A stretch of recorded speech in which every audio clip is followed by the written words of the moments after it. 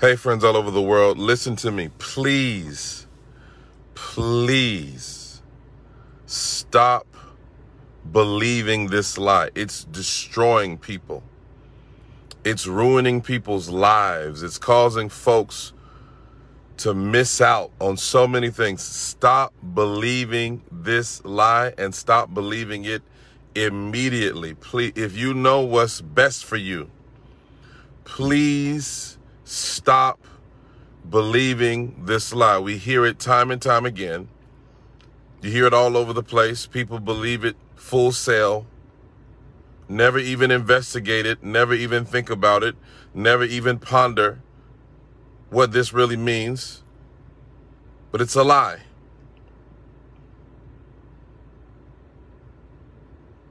Here it is.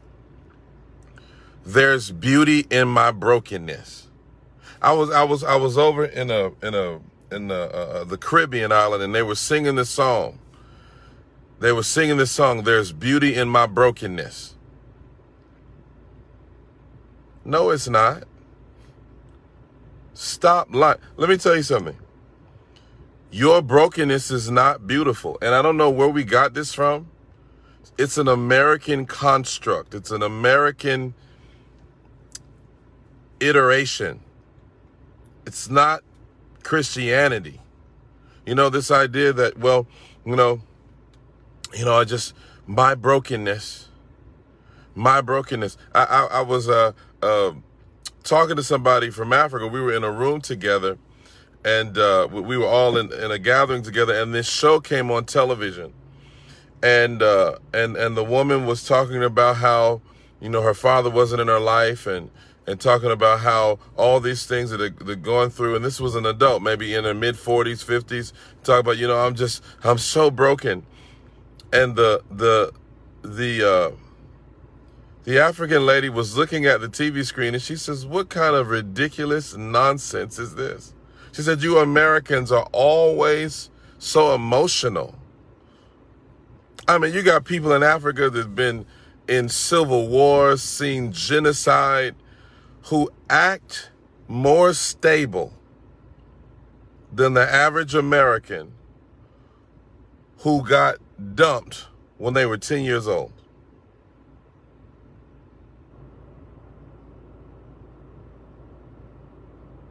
There's beauty in my brokenness, and we've used brokenness as an excuse to continue to operate in dysfunctional behavior. We've used it, especially in American culture, as a license to act ignorant, to make foolish decisions, to be unaccountable, and we've used it as a pretext for our refusal to grow and mature. There's beauty in my broken. Your brokenness is not beautiful. Where do we get that from? That's not in the Bible. Your brokenness is not beautiful. You know what's beautiful? Wholeness is beautiful. You know what's beautiful? Maturity is beautiful. You know what's beautiful? Growth is beautiful. That's what's beautiful. Not being dysfunctional. Being dysfunctional is not beautiful. Being dysfunctional is not a beautiful thing. And people, they relish. They sort of rejoice in this. And stop taking scriptures out of context. Beauty for ashes does not have anything to do with being broken. Beauty for ashes means that I will exchange your ashes for beauty if you surrender it to God. Jesus didn't go to the man at the pool of Bethesda and say, you know what, there's so much beauty in your brokenness right now, and start crying. No, he said, will you be made whole? He said, will you be made whole? And don't give me that. Don't try to take that scripture out of context.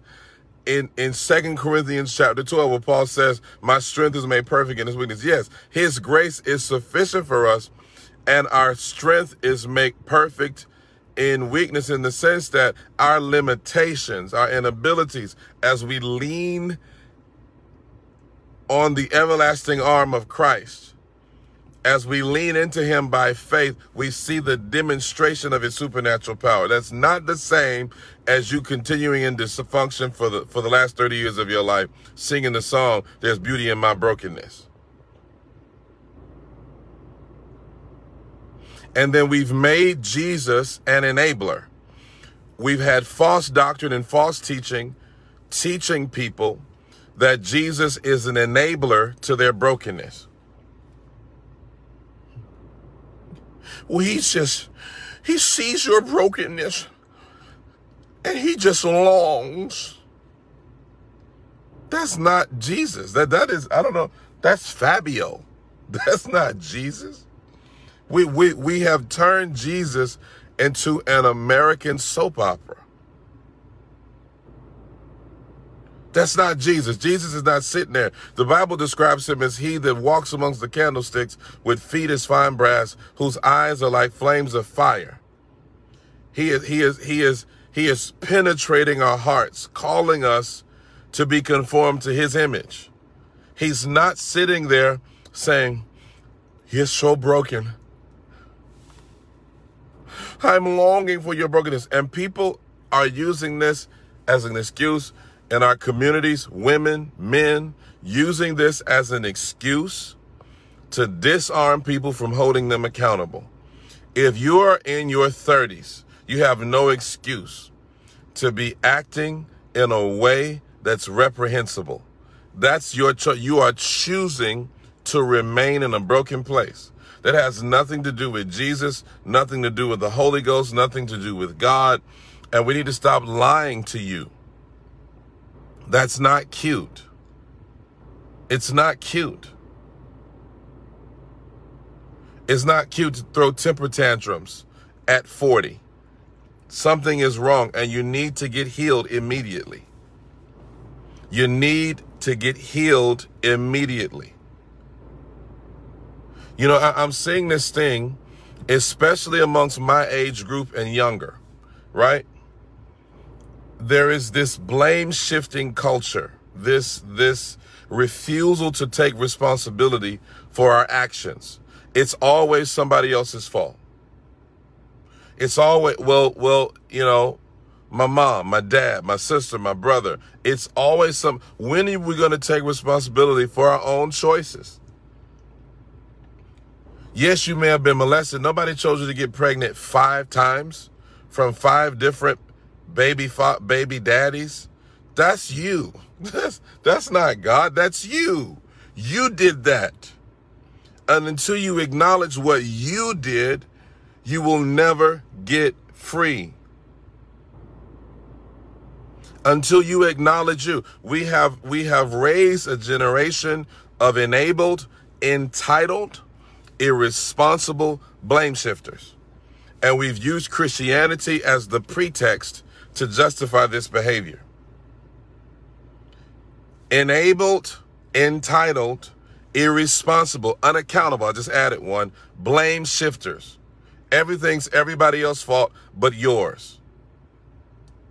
When are you going to say, you know what? I know I've been through hell and a handbasket, but at some point, I got to grow up. I got to do it for me. I got to do it for my children. You have adult women behaving like teenagers because we've told them, you know what, you're broken, so you get a pass because that's just your brokenness. You're just broken. You're just broken. You're just broken. There's beauty in your brokenness. No, it's not. Stop lying to these people. Stop. Stop lying. It's not cute. It's not beautiful. It's ugly. It makes you ugly. It's not.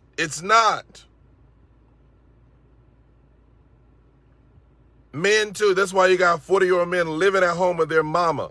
You're 40 and you live at home with your mother. You're like a baby. You live in a crib. You need a bottle. Why? Because we said, well, you've been through a lot of stuff. Grow up in Jesus' name. How many healing lines are you going to go through? How many hands are going to be laid on you? How many books you're going to read? How many conferences you're going to attend before you make a decision? I got to change. I got to change my way. I can't keep living this way. If you're broke, it's your fault. If you're unhealthy, it's your fault. If you're not advancing in life, it's your fault. If listen to this, if you're not taking advantage of opportunities, that's your fault. That victim mentality that we are preached as gospel is from the pit of hell. It's demonic. We got people waiting on spiritual handouts and hand-ups and feeling entitled. And if you don't cater to their brokenness, they get mad and throw a hissy fit. I'm leaving. Y'all don't understand me, and y'all don't understand what I went through. You don't understand what I went through. My dog got hit by a car. My dog got hit by a car. That's why I ain't got no job in 2021. Because 30 years ago, I saw my dog get hit by a car. And because he got hit by a car, I was traumatized. You better stop. You better stop. You better stop. And what's happening is if you hold on to this mentality, you will continue to sabotage and to destroy everything good God brings your way. You will destroy it and tear it apart with your hands. The Lord took me to a scripture, and I'm not trying to be gender specific here, but just as an example, the Bible says a wise woman builds her house, but a foolish woman plucks it down with her hands.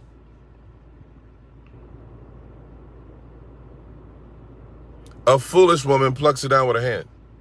I had to grow up one day and realize that everything in my life was based on the decisions that I was making.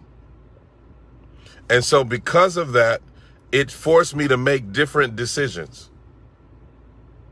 If you want a different outcome, make different decisions and stop blaming God and everybody else for your problems. I'm sorry, a lot of you are not going to like this. You're going to want to unfriend me and all of that, unfollow. And see, that's the thing. That's what we do. When somebody makes us mad, we just unfollow them. I'm just going to unfollow you as if it's hurting the person. If you unfollow me, somebody else is going to follow me in your place. 10 others will take your place. It doesn't make any difference to me.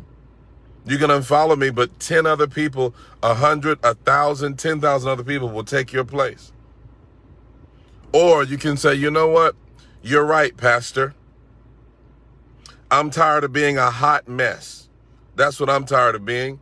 And I know that Jesus died on the cross not to make me a hot mess, but to make me, listen to this, to make me hopeful, to make me a new creation in Christ Jesus. He seated me in heavenly places far above principalities and powers and every name that's named. See, I've been seated with him in heavenly places. You're not a victim anymore. You're not a victim anymore. You're not at the behest of your pain. Stop letting your pain be your prophet. Some of us have allowed our pain to prophesy to us and to tell us what our potential and our future will be. I refuse. And that's why I'm not going to be sitting out here and they telling me because I'm African American or because my ancestors were slaves and that I am disadvantaged. That doesn't make any sense. Jesus died on the cross, shed his blood, filled me with the power of the Holy Ghost. Oh, the devil is of a liar. Jesus did not shed his precious blood to make me an eternal victim. And I just got to wait till the sweet by and by while I live high and dry. The devil is a lie. No. Get up in Jesus' name. Rise, take up your bed and walk. Get off of your mat of affliction and pick it up. And in the Greek, when Jesus says, rise, take up your bed and walk, one of the things when it says walk there, it's a Greek word. It means to make due use of opportunities. There are opportunities that God is bringing your way to grow, to change, to heal, to seize the blessing that he has for you. And if you're playing the fiddle,